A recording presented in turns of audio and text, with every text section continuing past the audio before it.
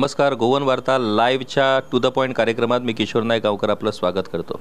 It is found that even then collector has no authority to revert alvara lands. Collector office continues the same practice of reverting the land and taking over the land. They are not even acquiring the alvara lands by claiming that it is already a government land and government land cannot be acquired. The best example is of Electronic City at 2M, wherein they have directly taken over alvara lands presuming that it is government land. The villagers have objected it. They have filed various memorandums with the government, but government did not turn on that memorandums and government continues with their sub. Now the only thing which remains with the villagers is to approach court, and as you know that to approach court needs money. That means if you don't have money, you have to surrender to the illegal practices of this government. As a journalist, I have raised these issues several times, but nobody cares to these issues, and all applications under alvara are still pending with the government. Even Manohar Parrikar at that point of time has assured to give ownership of these alvara lands to the alvara holders, but as of now it doesn't happen. Now to approach court against this illegal practice of government or taking over these alvara lands, how people have to approach? They have to directly approach to the High Court, or which authority they have to approach? Now, why you are saying that you are asking for ownership when you are proprietor? You are already proprietor by the law which is under that decree. By that law, as I already told you, because you are a proprietor, even Goan Poi could buy it. There is no impediment on him not to buy. The whole question is it transferable under the old law? Now, present Transfer of Property Act and Registration Act, if you see, they are looking at Form 114, correct? If there is no Form 114, you cannot do mutation. You cannot do that. Now, people find that the Form 114 is the document to give ownership. But that document is not ownership, but that document is of a tenant of the government. Now, if you want to become a tenant of government, that is what they are saying, ownership, that is not ownership. Actually, you are absolute owner by holding alvara as a proprietor. It is already declared by law. The question is, why people are not understanding that they are already proprietor above the owner, because the language owner is introduced by British language. Owner means the one who has been granted land by the state, and the state is the landlord, for which reason you are paying land revenue to the government. Now here we are not government is not landlord to you. That landlordism is not there. It is a contractual relationship. The land is given to you for particular purpose, and that purpose is under proprietorship with you. If you breach that order, if you breach that contract of affirmance and all, then as I told you, it has to be forfeited and reverted. As long as you are not, and it can be given only for living person, it is going a lifetime. That they talk about perpetual lease, it is not perpetual lease. It is a lifetime contract which goes by succession, and unless it is permitted to be transferred, and that transfer has to be endorsed by the governor at that period of time. Now, what is happening here? People are interested in getting Form 114 in their name. They are not bothered about their property. They are not interested in alvara is a document. They are not interested because everywhere if you are going, as you said, you don't get subsidy, you don't get any benefit if you are having that alvara document with you, because everyone is asking you for Form 114. Yeah, alvara people from 2A also had come because they wanted to put up the school there. So they find that their alvara land, they are put under government in the record of government Form 114. And then when they went there, no, your record you have to change because you are shown as a government occupant. So they are not giving them the benefit. Now there is already judgment of the High Court in 1998 when and it is declared that the name of the government cannot enter into Form 114 because it is meant for human being. as a person who are succeeding, whose sons and children are survival. So government doesn't die. It is meant for person who dies. Government doesn't die because government is with perpetual entity. Correct? No, government doesn't die. No, who dies is the people. Now there is section 23. Nobody reads that under Land Revenue Code. If an occupant die, the bestowal proceeding has to be started by government, by collector, to confer the rights on his successor or legal heir. Now the question is, it shows that occupant dies. Now how you will put this under the government? Government cannot die. So now this is very clear that land can be held only by a physical living person who can die and succeeded. That's why there is a provision there to bring mutation in succession and all that. But you tell me where is going to be a mutation? Government ever die? That is the question. Now the whole thing is answered by that judgment. That never meant, that Form 114 was never meant for entry of government. As you say in 2A, that is in contempt of court when the name of the government is there. And actually they are all Alvara lands. And you are a proprietor there. All who are holders are proprietor. They are in Daman it has been removed. Daman they have been abolition made occupant. That's why the Daman there are no proprietor, there are only occupants where all these laws can be applied. They are applying the same law which is applicable in Daman. Here now you are cheated there as far as 2A is concerned and elsewhere. Where now if you go to see there also it is happening the same thing at the Sangye. Sangye means that where IIT is coming. They have put, that is also community land of old community. It is shown because nobody is there, it is shown as belong to government and occupant is government. And on that basis they want to oust the cultivator from there. They are making use of this form only for that purpose, nothing else. So what we are subject to fraud introduced by this Form 114. It ousts your proprietorship and makes even the police and all will ask you to give you Form 114 if you are right. Otherwise they don't entertain you. So your Form 114 is becoming a document. Because Form 114 they think that is the ownership. This is an very important point. मला वाटतं खूप महत्त्वाचा मुद्दा advocate Andre Perera यांनी इथे मांडलेला आहे आणि तो सगळ्या गोंयकारांनी नीज गोंयकारांनी समजून घेणं गरजेचं आहे. गोव्यातल्या जमिनीची मालकी ही जी गोंयकारांकडे आहे ती प्रॉप्रायटरशिप आहे, ती ओनरशिप नाही आहे. ओनरशिप ही ब्रिटिश कायद्याप्रमाणे ओनरशिप असते. म्हणजे ब्रिटिश सरकार जी लोकांना जमीन देते त्या लोकांच्या जमिनीवरती ओनरशिप असा त्याचा अर्थ होतो. परंतु मुळात गोव्यात जी जमीन होती गोवेकरांकडे ती मूळजात गोवेकरांकडे होती आणि ती प्रॉप्रायटरशिप गोवेकरांकडे होती. जेव्हा गोवा, दमण आणि दीव असं केंद्रशासित प्रदेश जेव्हा स्थापन करण्यात आला त्यावेळेला दमण या ठिकाणची प्रॉप्रायटरशिप रद्द करून तिथे ओनरशिप लागू करण्यात आली आणि तोच कायदा गोव्यात लागू करण्यात आला. याचाच अर्थ गोव्यात जो लँड रेव्हेन्यू कोड लागू करण्यात आला तोच मुळात बेकायदा पद्धतीने लागू करण्यात आला आणि 1N14 हे दाखले तयार करण्यात आले. आता 1N14 हा दाखला काय, तर 1N14 हा दाखला कलेक्टरला रेव्हेन्यू कलेक्ट करण्यासाठीचा दाखला. परंतु या 1N14 वरती गोव्यात कुठेच कसल्याच पद्धतीचा रेव्हेन्यू कलेक्टरकडून वसूल केला जात नाही. याचाच अर्थ हा दाखलाच मुळात बेकायदा आहे, अनधिकृत आहे आणि या दाखल्यातूनच सगळ्या गोव्यातल्या जमीन व्यवस्थापनाचं वाटोळं हे या सरकारनं करून घेतलेलं आहे आणि त्याचमुळे आज गोरगरीब जनतेला ह्या सगळ्या गोष्टी सहन कराव्या लागतात. जे बारीक गोंयकार आहेत ते मात्र हे 1N14 आणि बाकीचे दाखले घेऊन आज वेगवेगळ्या सरकारी खात्यात हेलपाटे मारतायत, परंतु त्यांना कुठल्याच पद्धतीनं न्याय मिळत नाही.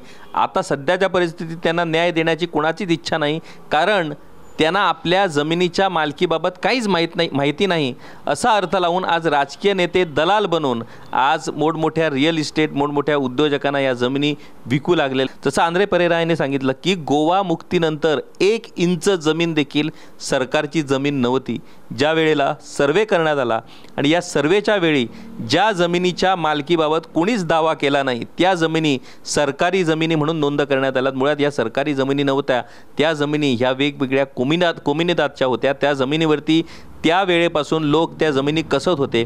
आज 1/14च्या उतारावरती त्या जमिनीची मालकी ही सरकारी जमीन म्हणू लागलेली आहे आणि सरकार दावा करतो की ही आपली जमीन आहे. सरकारी जमीन कुठल्याच पद्धतीनं असू शकत नाही आणि याच 1/14च्या उतारावरून आज सरकारी यंत्रणा सर्वसामान्य लोकांची फसवणूक करत आहेत. We have completed almost 60 years of liberation. Steel we are fighting with these land issues. Nobody is concerned about these land issues, and if this land issues is not resolved, then Goikarpan will finish. Yes. Because the link between Goikarpan is directly related to our land. When we will lose our land, then Goikars will not remain on this land. What is your say on this, and what is your suggestion to the people of Goa what they should do at this point of time? See, it is made very clear that the government is not owner of any land to claim ownership right. And if you know, not a single person in Goa is paying land revenue to the government, because that can be paid only if there is a grant made by government. So without grant, that Form 114 is meaningless. Even Supreme Court has passed so many orders that that record of right are meant for persons who are holding land under land revenue code payment and not for other, and it is not a title document for anyone. In spite of that, the government and authorities here are insisting to produce that document, and they are not insisting to produce you the Alvara document, which is written there, that contractual relationship with you. For them, that is not a document. For them, this is the document, and this document have been held even by our High Court that it is not a legal document to claim any ownership. Now what is happening here? There are many inventory proceedings are going on based on old existing Portuguese civil code. That is perfect. But the listing of the property is not done based on inscription, discretion, not done based on your alvara. They are filing Form 114. The Form 114 is not a title document, and they are getting orders satisfied by using this record of rights as a list of their properties before inventory court. Now inventory court passes the orders. After passing the orders, people are going and asking for mutation, partition. Now you tell me, we are subject to old law, which is Portuguese civil code, which sees contractual relationship to hold land under proprietorship and not occupancy. And all these lands which are having by all people in Goa are having land free, that is freehold lands. Whether they have taken from Comunidad, they have paid 20 times, they have taken from government, they are not under burden to pay land revenue to government. Now, when the law very clearly says that those people who are holding land as occupant have to pay land revenue under section 45 to government. Since 1968 or 71 that law came into force, not a single person whose names have been entered in Form 114 as occupant have paid any land revenue to government if to make it valid. So when you don't pay land revenue to the government based on your name that is entered, that Supreme Court judgment applies to you that these are bogus form. Now when Supreme Court is on your side, to throw away these documents which are not legal documents and they are fraudulently pushed on people, it is for people to agitate, to throw it out. Now if you go to see these days, all that noise is going on regarding that amendment to development plan and all. if you go to see the land, that Town Planning Act and all the Development Act are promoted based on Form 114. If you don't have Form 114, your projects are not approved. That law is not applicable where Form 114 is not is existing. Now people are making noise about this, but they are not making noise about to remove this dirt which is put on you. This is a nuisance. Even when you are supported by Supreme Court judgment that these are not document of title. Many of these lands which are granted for agriculture purpose by government as well as by Comunidad, because the name is in Form 114, collector has assumed powers to convert the land for non-agriculture purposes and destroyed our large number of agricultural land to the prejudice of everyone. And there are only few people who are enjoying it, and our lay persons who doesn't have such land, they are only watching what is happening and they only cry about Goa being destroyed, but they are not asking to remove this artificial document which are giving powers to Revenue Department, to giving powers to collector. When the High Court itself says High Collector does not have jurisdiction over land which are not granted under Land Revenue Code. In spite of all this, our people is still now, as you say, they are going and asking government, please give us ownership, though they are higher than the owner. That ownership means you have to pay ground rent to the government. This is exactly now, as I have pointed out to you, this Forest Department is making use of this Form 114 even for land which are reserved for grazing ground. There are lands which were for community land. All these lands are brought under reserve forest, wildlife forest, park, national park, wherein people are residing there since centuries. They have their settlement for years and ages during their ancestors' time. They have their cultivation over there. Now what is happening there? This zoning by reserve that is done by state government, not by central government under this law, and covered up all these lands which are there in the periphery of the areas, and finding that they are under wildlife. Now they are asking them, please come forward, and then we are giving you rights, forest rights. Only because they have put them under Form 114 which shows government land. Okay? When they had no powers under even that Supreme Court judgment, the lands which are occupied by human being, whether legally or not, on any land, and where the lands are covered by agriculture purposes, for any other purpose, other than government land which are used for forest and wasteland and barren land, no land can be covered under that notification under this. Now what they have done, the entire villages in your Valpoi, they are gone under Madhya. Other places are under Mahavir wildlife, next in Netulli. They have already covered the living people who are there for centuries because they have not excluded. And they want you, these people, to come before them, please give us right to stay.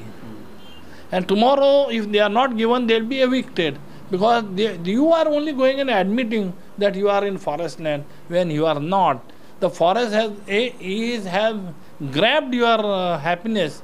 But it is difficult for people to understand because people are saying, please put me under occupant when they are proprietors. This is why the Forest Department is making you, and the government says, no, we will grant you your rights under forest. That is totally abusive because forests have taken grazing ground, your community lands, and beside other lands, when they had to go only by forest land which are on government land, only land of government under barren, which are wasteland. No, three lands they can cover up under that act. Not any other land. They have put the entire zone, and that notification is not based on Form 114. No, they are going by boundary. This boundary to that boundary, this boundary to that boundary of these villages, and they have not gone by identified. And now if you are in this boundary, he wants that you should come and say that I have right. Now you fail because they want Form 114 on you. And that's why our people are asking, no, give us Form 114, we want to become owners. The same thing has become that Malawali, where is this? Guleli Malawali. Their Form 114 is brought. Now that Form 114 is, my mutation is put on IIT. And people are still suffering for that criminal cases against them over their own land which is there. At the same time, it is covered by Forest Department. That is what I am saying. We are being cheated. The whole Goans are cheated. But still they don't understand what is the cause for being cheated. Now even that double tracking and all, they are all are going by Form 114. The land acquisition is taking place by 114. The Mopa airport has taken place by making use of 114. If there was no Form 114, the law of land acquisition could never been applied. खूप महत्त्वाचं विधान advocate Andre Pereira यांनी केलेलं आहे. Goans have been cheated, गोयकारांना फसवलं गेलं आहे. अर्थात पोर्तुगीज राजवटीतून गोवा मुक्त झाला आणि भारत सरकारनं गोव्याची मुक्ती केली, ही चांगलीच गोष्ट आहे. परंतु गोव्याची मुक्ती झाल्यानंतर भारत सरकारने जेव्हा गोव्याचा ताबा घेतला त्यावेळेला गोव्यात जे पोर्तुगीज कायदे लागू होते, गोव्याच्या जमिनींचं व्यवस्थापन ज्या पोर्तुगीज कायद्याअंतर्गत सुरू होतं, त्याचा अभ्यास भारत सरकारच्या सरकारी अधिकाऱ्यांनी केला होता काय? तर तो अजिबात करण्यात आलेला नाही.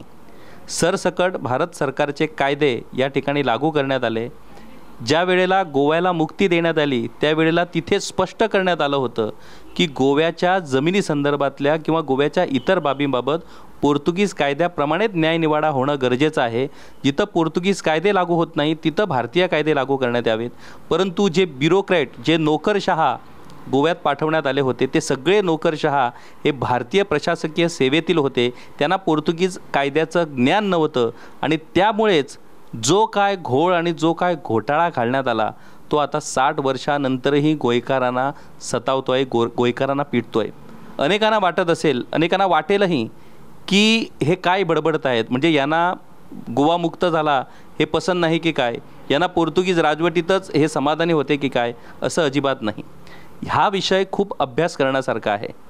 गोव्याच्या जमिनींचं ज्या पद्धतीनं व्यवस्थापन पोर्तुगीज काळात होतं, त्यानंतर गोव्यात भारतात जसा लँड रेव्हेन्यू कोड लागू आहे तशाच पद्धतीनं तो गोव्यातही लागू करण्यात आला आणि 1N14 हे डॉक्युमेंट तयार करण्यात आला, जो इतर राज्यात 1N14 हा केवळ कर भरण्यासाठी, कर वसूल करण्यासाठी हा 1N14 दाखला देण्यात येतो. परंतु गोव्यात हा 1N14 दाखला तयार करण्यात आला करा, परंतु या दाखल्यावरून कुणीही एकही गोव्याचा नागरिक हा जिल्हाधिकाऱ्यांना, कलेक्टरना कर देत नाही. याच्यावरूनच हा डॉक्युमेंट फॉर्ज आहे हेच लक्षात येतं.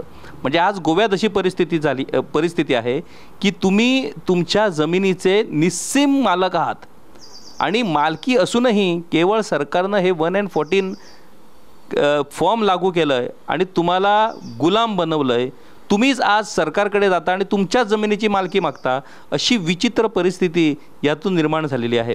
मला वाटतं जे नीज गोयकार आहेत, जे या मातीशी ज्यांची नाळ जुळलेली आहे, त्यांनाच ॲडव्होकेट आंद्रे पेरेरा हे जे काय बोलले त्याचा अर्थ समजू शकेल. ज्यांची नाळ या गोव्याच्या भूमीशी जुळलेली नाही त्यांना कदाचित हा विषय हा राष्ट्रविरोधी विषय असंही वाटू शकतं. या 1N14नं आज गोयकारांना कसं देशोधडीला लावलेलं आहे आणि या 1N14च्या नावावरती आज प्रशासकीय अधिकारी कशा पद्धतीनं लोकांना सतावतायत, लोकांना छळतायत, याचाही सोक्षमोक्ष लागण्याची गरज आहे. गोवा मुक्तीनंतरच्या या 60 वर्षानंतर हा न्याय खरोखरच गोयकारांना मिळू शकेल काय, की गोयकार याच अन्यायाखाली पिजून, याच अन्यायाखाली उद्ध्वस्त होणार आहेत. आणि जसा नव्या भारताचं स्वप्न माननीय पंतप्रधान नरेंद्र मोदी हे बघतायत, तसंच नवा गोवा ह्याचं स्वप्न आपले राजकीय नेते बघतायत. परंतु या नव्या गोव्यात मात्र नीज गोयकार शिल्लक राहणार नाहीत, ते उद्ध्वस्त होणार आहेत. आणि त्यांच्याच या नीज गोंयकारांच्या उद्ध्वस्तपणावरती हा नवा गोवा उभारणार आहे की काय, असे असंख्य प्रश्न या निमित्ताने उपस्थित होतात. Sir, thank you very much for giving your precious time to explain how the land management is been totally going in a wrong way and people, Goan people have to suffer. Sir, thank you very much.